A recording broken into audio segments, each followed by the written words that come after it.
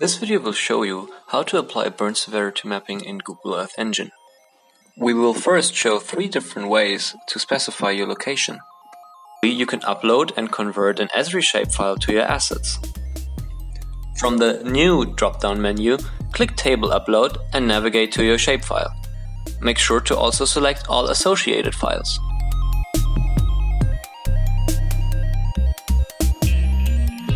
After confirming the upload, your progress will be displayed under Tasks. When the upload is completed, import the table and change its name to Geometry.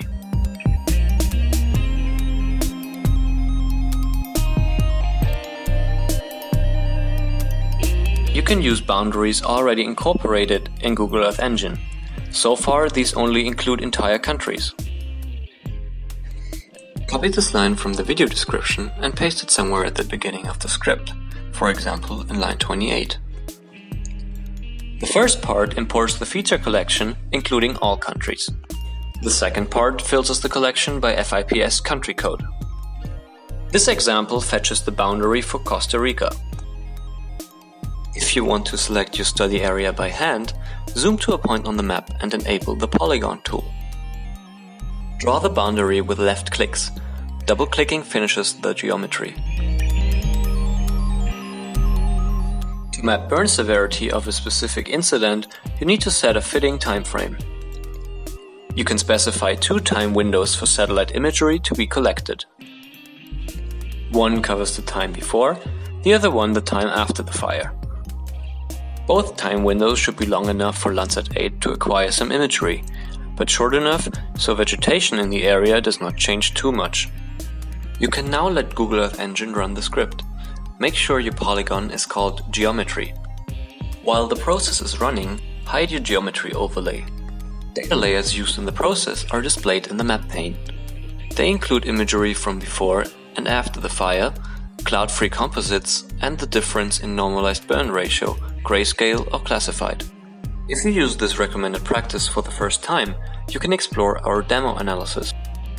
Remove the comment symbol in line 19 to activate the geometry. Click the Run button at the top to start the analysis. Satellite images and data products will be plotted to the map.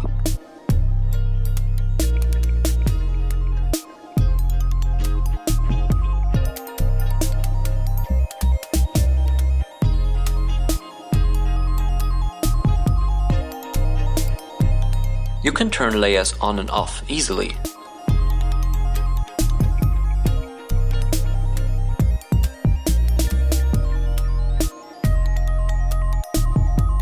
The opacity slider enables a smooth transition between 2 layers.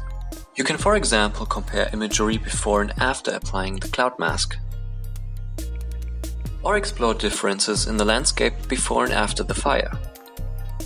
Burned areas are easy to detect in true color images.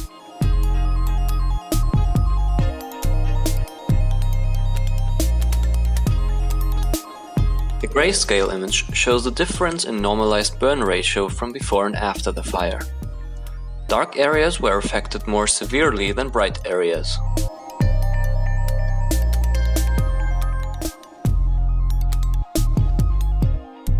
The classified version of this result gives you a more intuitive picture of burn severity hotspots.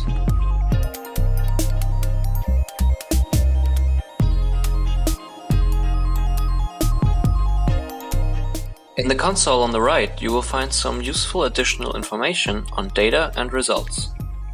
An image collection, for example, has multiple images, which again consist of several bands. At the bottom, you will find a basic spatial statistic on each burn severity class.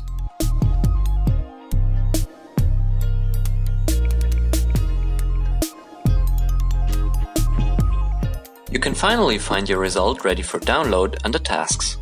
Select your Google Drive folder and export the raster file.